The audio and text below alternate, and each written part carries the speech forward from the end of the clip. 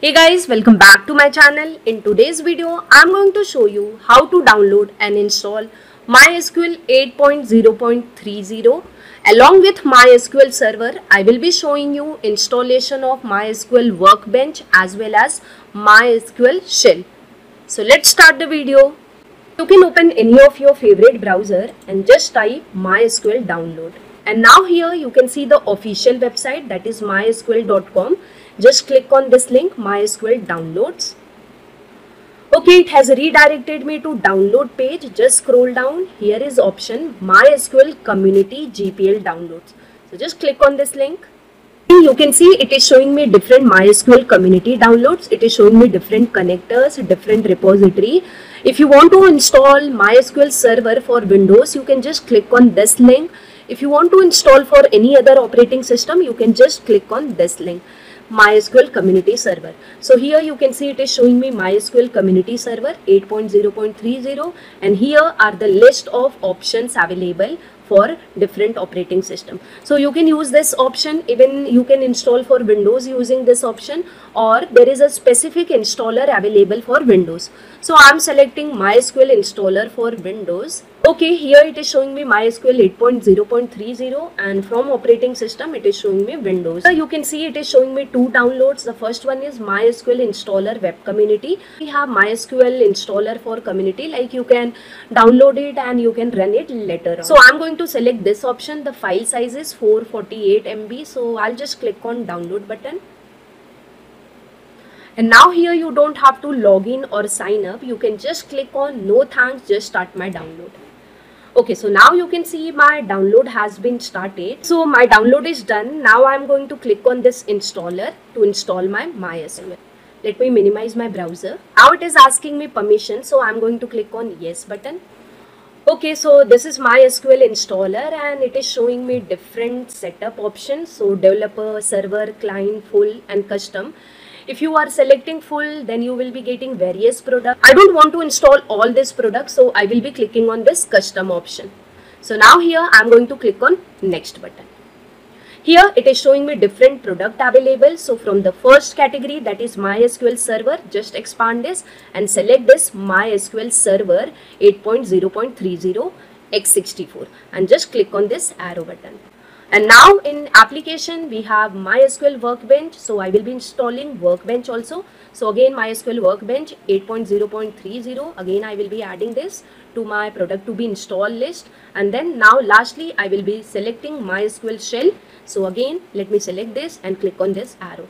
So these are the product which I am interested in installing. So now I am going to click on next button. Here it is showing me ready to install. So let me install this by clicking on execute button. Okay, so the installation of product has been started. We'll wait. Hey guys, my product has been installed. Now it will be product configuration. So I will be clicking on next button. Okay, so here it is showing me MySQL Server ready to configure. So few configuration is required. For example, setting the password of root user. All that configuration we have to do. So let me click on next button for that. Okay, so now here it is showing me the port number. The default port number for MySQL Server is 3306. So on this port number, MySQL Server will run. If you want to change, you can change it. I'm not changing and keeping default and clicking on next button. Now here it is asking me authentication method, whether you want password authentication or you want legacy authentication. So I'm taking password authentication. Let me click on next button. Here it is asking you password for the root user. So whatever password you want to provide, you just provide and just remember the password. So I'm just providing password. Here it is showing me password strength as weak. You can provide strong password, no problem. Here there is a option for creating user account. If you want to add any user, you can just click on this add user and you can give the name to user, and you can select from here as a local host and role will be admin. Okay, and this will be password for user. I'm not creating any user. I'm going to use my root user only. So I'm just clicking on this cancel button. And now here after providing password, I will be clicking on next button.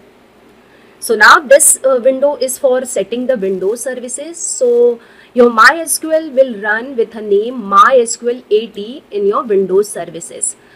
and here is a check mark. So what it will do, whenever your system will start, your MySQL services will also start. You don't have to change anything over here. So let's click on next button. Okay, now this is apply configuration window. So all this configuration will be applied. I'll just click on execute button. Configuration of MySQL is done. Now it is asking me to click on finish button. So let's do that. Here it's showing me product configuration is completed. Now the last step is installation complete. So for that, I'm going to click on next button. Okay, so now here we have option start MySQL Workbench after setup, start MySQL Shell after setup. So if you want to start Workbench and Shell, you can select this or you can deselect this. So I don't want to start Shell, I want to start Workbench because I would like to show you how you can use Workbench also. So now I will be clicking on finish button. Okay, so you can see your Workbench has been started, and here you can see it is showing you MySQL 80, which is nothing but your instance name, and it is running on port number 3306 under the user root. MySQL Workbench provides graphical interface where you can write your queries. So before explaining MySQL Workbench, I'll just show you few things. So let me just open command prompt. So I'm just going to type cmd, and here now I'm just typing MySQL -- version. So you can see it is showing me MySQL is not recognized as internal or external command. So I need to set path of MySQL in my environmental variable. So I'll just go to my C drive, and here I'm going to program files, and now I will be going to MySQL Server 8.0 bin. So just copy this path, and now you can type env over here and just click on edit the system environment variable. Okay, let me minimize rest of the thing. In advanced tab, I have a button environment variable. So let me click on this. And now under system variable, I will be adding the path of this MySQL. Be selecting this path variable, and then I'll click on edit button. And here I need to click on new button, and I'll just paste the copied path, and then I'll click on OK, OK, and one more time OK. Okay, now I will be opening command prompt for checking whether it is showing me the version or not. So here I'm going to type MySQL -- version again. So you can see it is showing me MySQL 8.0.30 and the community server GPL. So your MySQL server has been installed successfully. Now there are three ways to access your MySQL server. One is through command prompt, another is through Workbench, and another way is MySQL Command-Line. So I will be showing you all the three ways. And now here I'm going to log into MySQL. So for that I will be typing MySQL. Okay, let me just increase the font. Now I will be typing MySQL -u root, -u is for user, and then -p is for password, and just press enter. It is asking me password, so I'm going to enter my password. So I think I entered wrong password, so I need to run this command again. So I'm just going to enter password again. Okay, so it has accepted the password, and here you can see the command prompt has changed to MySQL. So now whatever command you want to execute, you can execute from command prompt also. Like I'll just execute one command, show databases. So it's showing me databases. This is one way. So I'm not using command prompt. I will be showing you another way also. Okay, now let's start MySQL Command-Line client. So in search you can type command, and then here you can get the option as MySQL Command-Line client. If you are not getting through search, you can just go here and you can just go to your products. So MySQL, and here you can see MySQL Command-Line client is there. I'm going to just enter my password. Okay, so you can see it has got connected to MySQL. So now you can create your table, you can create your database, you can fire your queries over here. Now I will be quickly showing you by writing few commands that it is working properly. So first of all, I will be creating a database. So create database CS corner semi. Okay, so my database is created. Now I will be showing all the available database. So for that I am going to write command show databases. And now you can see it is showing me my database CS corner. In this I will be creating a simple table. So for that I will be writing use CS corner. Okay, so my database has been changed. Now I'm going to create a simple table. So create table. Now you can describe your table. So desk student. Okay, so you can see the table has also been created. So this way you can access your command line client.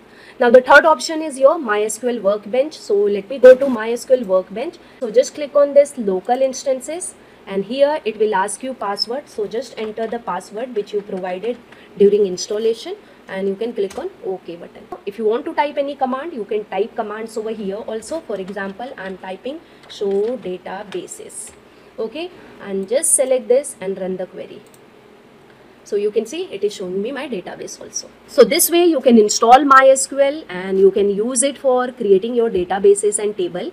I hope this video has helped you in installing MySQL on your machine.